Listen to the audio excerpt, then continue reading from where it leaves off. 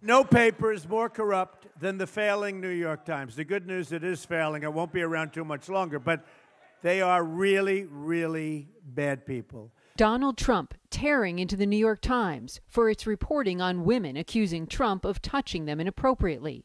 Trump's team called the article reckless and defamatory and demanded a retraction and an apology.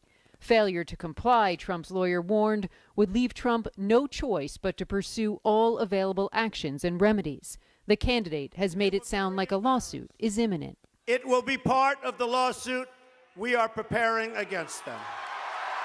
If Trump's lawyers do sue the New York Times, don't expect the paper to request the lawsuit be dismissed. It may be exactly what the New York Times wants.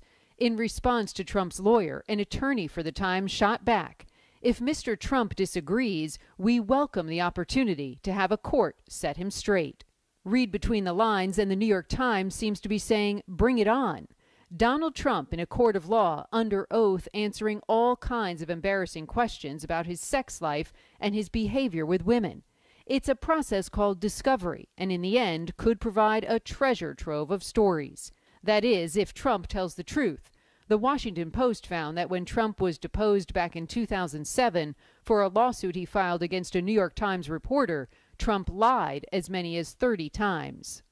If a lawsuit is filed in this latest case involving his accusers, legal experts say it wouldn't just be Donald Trump facing questions. Ivanka, the rest of his children, and maybe even his ex-wives could be deposed.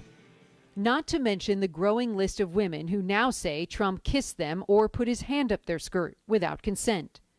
The Republican nominee continues to suggest he's been a victim of libel. What's still unclear is if Trump has realized how much a lawsuit could expose about his business and personal life.